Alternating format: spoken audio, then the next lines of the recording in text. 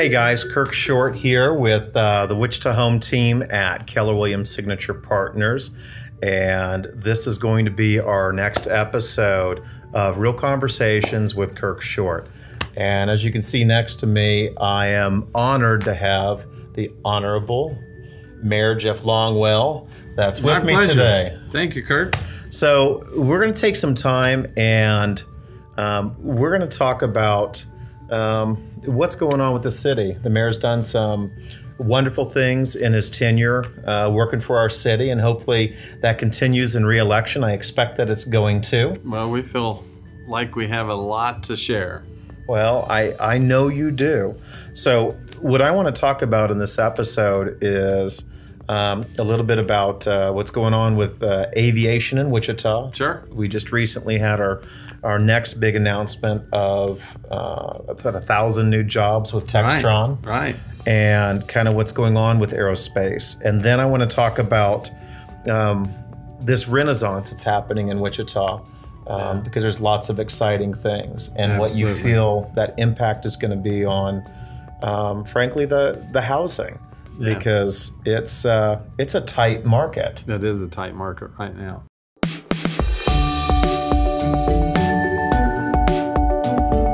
So, first things first, jobs.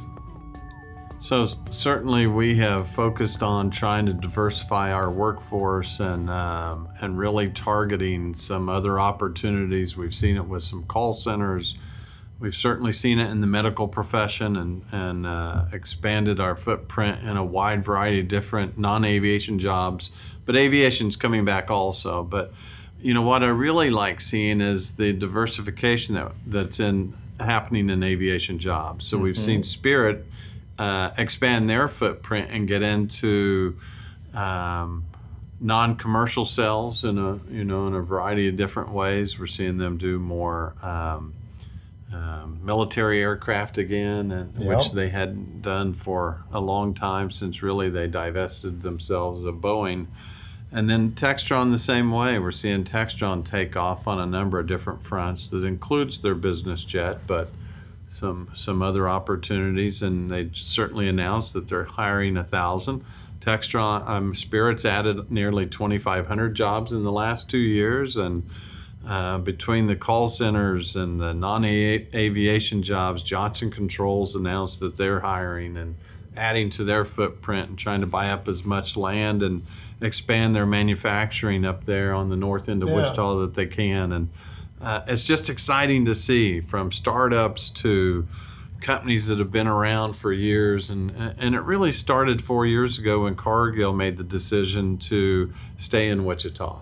Yeah. Which I think both gave us a bit of a source of pride that hey, we can compete with the Dallases and Denvers and Chicagos and Kansas Cities because they said we're calling Wichita home. And it's really helped other companies that now have a better understanding of what they can expect from Wichita. And we've always had tremendous pride that the two largest privately held companies have had a presence here between Coke and Cargill, but seeing the diversification of jobs is exciting. Well, let me ask you this. I mean, a lot of people don't understand. We've got a pretty low unemployment in Wichita to begin with, right? Right. And anytime we have hiring of what I consider major sector jobs, that has a big trickle-down effect into other jobs. What have you sat there and found to be the reality in our market when you have a Textron hiring 1,000 jobs? What's that ratio we tend to see? So the reality is when Textron and Spirit and companies like that add jobs, it's about a 3-to-1 factor for their supply line that is going to impact, and then non-aviation jobs that will follow because the service sector jobs. And so they typically have a 3-to-1 multiplier effect on our community. And so we know that there'll be, in fact, our biggest fear right now is making sure that we can continue to get people to both stay in Wichita and come to Wichita, because we need to fill these jobs. So we have a couple of programs that we've been able to initiate since I've been mayor that I'm pretty proud of. One of them is a youth employment project that 4 years ago we only had 100 high school youth that were involved in it. This year we will have maybe as many as 3,000. Oh, really? So we think that we'll go well over 2,000 that we will train soft skills to and have jobs placement for at least 1,000 of them. But we're getting kids coming to us from every area high school that has now heard of this project, and they're excited, and it gives them experiences that they wouldn't otherwise have. And Spirit and Textron and some of our major employers have, for the first time ever, gotten on board, and they're hiring many of these young people during the summer, and happy to do it because it's opened up new avenues for them too. And so it's helped with a new entire pipeline of young people that can fill jobs. And so that's exciting to see that program. We have some other programs where we provide job skills training and placement for people that need a hand up, and we've been targeting some low-income neighborhoods to help those that need a little extra help, and that's been successful. But more importantly, we need. So 4 years ago, the cry was we need more jobs. Today we need people. People and housing. So certainly we're hearing from a number of different folks in the housing industry that probably the biggest issue today is that starter house market. There's just not enough stock, and there's a real shortage. And I understand some of that. If you're building a home and you only make so much per every home, oftentimes these builders want to build in a little bit higher price range, and we're seeing a lot of activity in that, $300,000 and up. But it's left a void in that starter home price range. It's left a big void, and I'm sure we're going to be doing a lot of stuff to help that process, because that's just part of retaining jobs and things like that, is making sure that we help all of that. When you talk about keeping talent in Wichita and recruiting talent to Wichita, one of the things is having amenities for people in Wichita, and we've seen a lot of changes here lately, right? We've seen a lot of pride. You and me did a little Cruising with Kirk episode earlier, and we were talking about, it's neat to go around Wichita and sit there and see all the Wichita flags, and not just people flying them, but they're incorporating it with their businesses, their logos on their buildings. They're wearing their shirts. I was in Costa Rica with a group of friends, and part of them, that's all they did. They were wearing Wichita, I love Wichita, that type of shirts and stuff, and it's neat to sit there and see that. And it's really just taken off in the last couple of years. The flag's been around since 1930s. So I've learned in the last couple of years that that's the case. But it's just become that source of pride for people, and it's as you mentioned, you can find it on about every apparel that you can imagine that people wear, and from coffee cups to hats to T-shirts to garage doors that people are painting on their garage door, and I have a ball marker that has the Wichita flag on it, and so it's just a great source of pride, and great that we have that in our community. But you're exactly right. We need those things to encourage that next generation to choose Wichita, because there are choices for them, certainly in the Midwest. But as we continue to encourage the next generation to choose Wichita, we have to focus on the built environment. We don't have mountains, we don't have oceans. But what we can do is offer a number of amenities. Certainly a great place to call home, we get that, but we need places where people want to socialize and entertain and hang out with their friends. And so for many, it's a great place to hang out, a safe place to hang out. So we've added 60 commissioned officers just in the last 3 years to ensure the public's going to be safe. For some, it's a nice place to ride a bike and walking trails. And so we're investing $1.5 million every other year to improve our walking trails. And for others, it's enhancing the river corridor. And so today you can go down to the river and rent a watercraft or rent a bike and ride up and down the trails, or get in the water and kayak. And absolutely, our park board has paddleboard classes in the summer, and so you can go learn how to exercise on a paddleboard. And then WSU's rowing team had their first event down on the river recently, and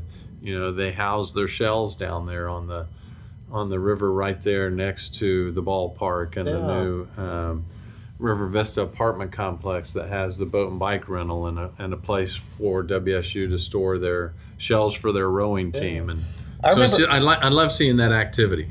I remember seeing all that stuff. I used to love, when I was younger, seeing the rowing teams down there. I used to, we had this time where the river was great, and then the river went south, and seeing the river come back is great. I love the ballpark and what's going to happen with that, and all of the growth around that.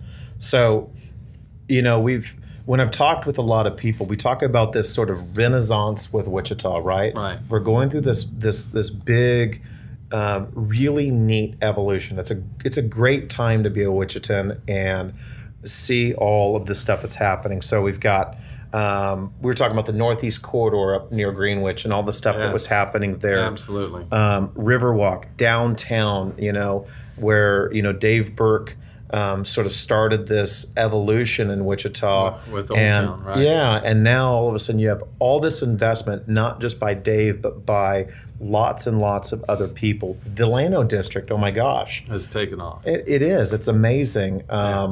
Pretty again, cool place to hang out. It is. Kudos to Occidental for coming out and doing what they did with a lot of the buildings there, and really helping to prove to other investors that Wichita is viable.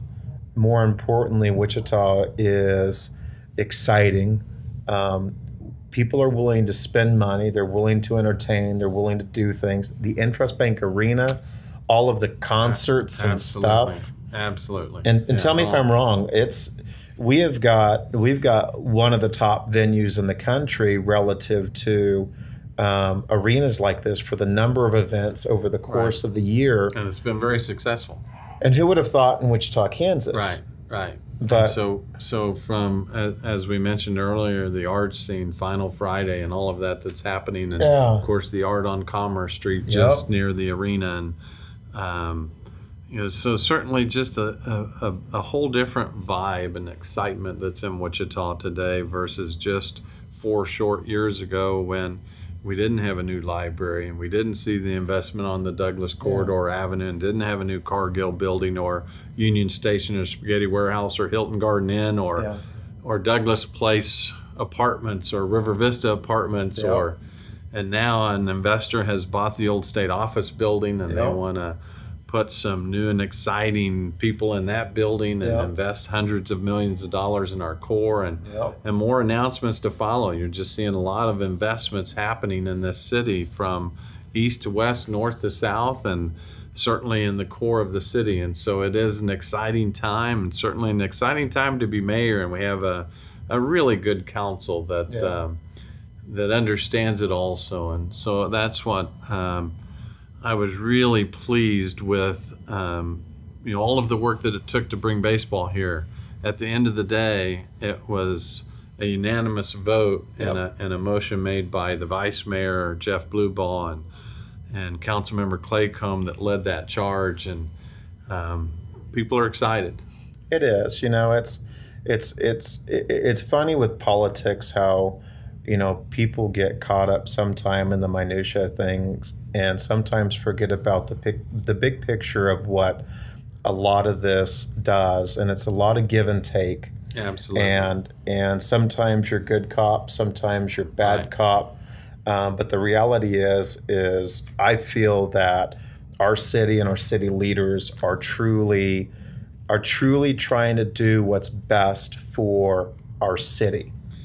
So what I will say is sometimes making sausage is not a pretty sight. But it can taste good. But it can taste really good, and so sometimes politics can look like that, and it can be challenging, and it can be difficult at times, but the end result is worth it. And as I said, it probably took 10 years off my life, but 10 years well worth it, because our community is going to be a better place. Well, I had mentioned to you earlier, I am really impressed with the fact that it seems like our city leaders, whether it's yourself or city council or just people that work with the city, are very open to interacting with your constituents. Absolutely. Right? Absolutely. And it seems like in other markets it's not. Other markets it's just the good old boys club, and those are the only people with access. But I really think that anybody who would like access or would like their voice to be heard really has an opportunity to be heard. And I know you guys have started a lot of focus groups and initiatives for people to do that. So if people are listening, and I hope they are, and I know they are, absolutely. How can somebody get involved truly with our city or find out what's available? So we really encourage involvement. We have district advisory boards that the council appoint people to, and we have a number of different committees that we put people on. And I get to place people on a number of different committees, including the library board and Metropolitan Area Planning Commission, that we get to put people on. And it's made up of regular citizens that want to make a difference. And from our bike and walk committees to our transit committee that serves our community and just wants to make our community a better place, we encourage involvement. And if time is a difficult thing to find, we have evening meetings that people can participate in. And I have a monthly walk a Longwell. If you just want to come and share your thoughts with the mayor, we get out into different parks every month and do a simple hour walk with the mayor. And you don't need to have an agenda or an appointment. You can just show up. And I try and do several radio stations a week just to get our message out. I do a weekly press conference, had one earlier today, and then I do a call-in show every month on KPTS Channel 8, Call the Mayor. And I saw that. And getting great feedback from that. And we want to be accessible, and we want the community to have access to us. So we certainly appreciate you allowing us another venue to share our message and meet different constituents out there. And so it's truly a pleasure, and we encourage that, and we appreciate you doing this. Well, I thank you. I'm passionate about our city. I want people to sit there and honestly know a lot more about what we have and where we go. I do my Wichita Hometown Highlights because that series, we did a whole deal in the library. It's amazing what the new library has and it has available. It's a gorgeous facility. It is. We're talking about the brewery scene. We have great microbreweries. Oh my gosh. We did a whole deal, talking about that and using the Q line, which is an incredible resource that costs us nothing. And there's all these little things that people just don't think about. Wichita State University. Look at innovation campus that's taken off. It's awesome. Finding how they've got collaborations with the library with Go Create. Right. Which is really nice space. People, if you're listening to this and you've thought about doing, how do I do 3D printing or laser engraving or a whole plethora of other stuff, here's this place that will help you, teach you, right. For give you access to all of the equipment for next to nothing, right? Just to learn and innovate.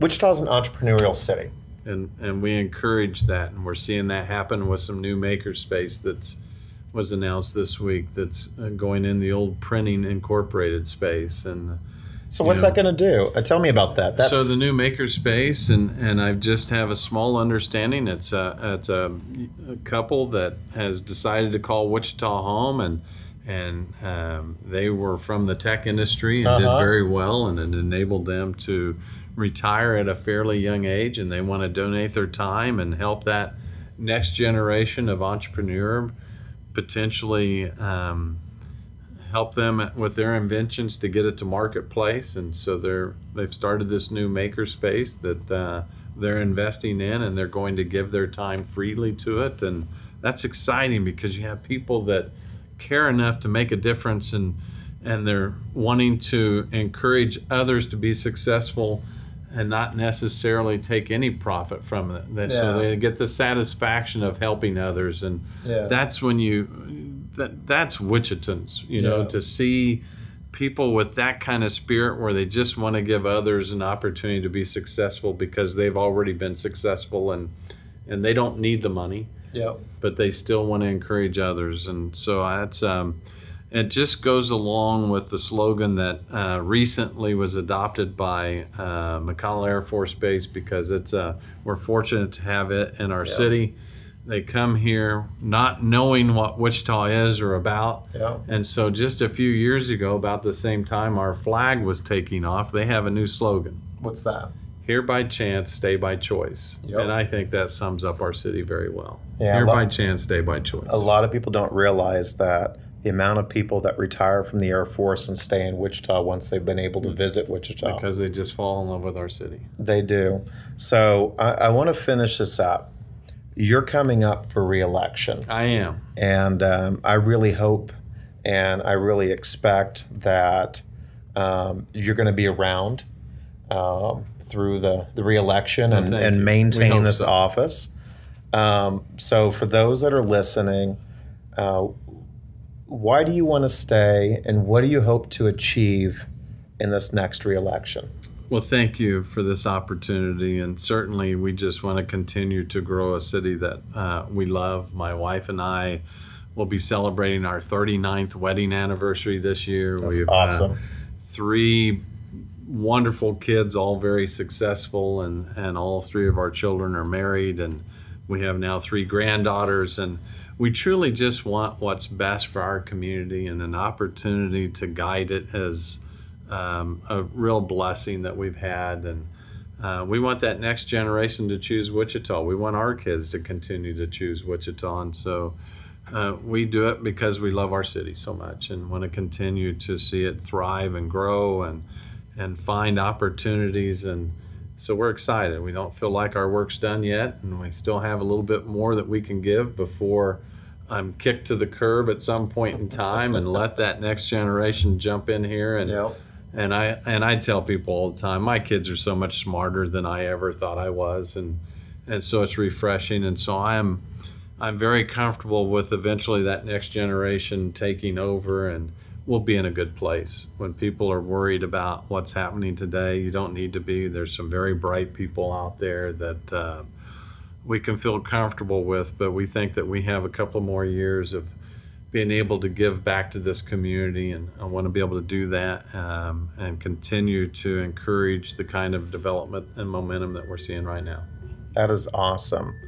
We're at the end of our podcast here, and I first want to thank the mayor for taking this time to share your thoughts and talk about what's happening in the city. I want to thank everybody that's listening in to this podcast, and really just make sure that if you're not following us on Facebook or YouTube, please follow us. If you have other content and topics about the city, things you would like to see, please reach out to us. Comment and let us know. Comment with questions that you want us to pass on to the mayor. Absolutely. I'd be more than happy to do that. If people want to connect with your office, how can they connect with your office? So they can call 268-4331, and typically they go through Megan Lovely. She is an outstanding individual who's we're fortunate to have working for the city. Or they can email me at jlongwell@wichita.gov, or reach out in a number of different ways, whether it's through one of the call-in shows or walk with the mayor, or go through Kirk Short and we'll help you find your next dream house together. Hey, absolutely. I appreciate that plug. My pleasure. My pleasure. Well, thank you guys. And until next time on Real Conversations with Kirk, I'll see you then. Thank you.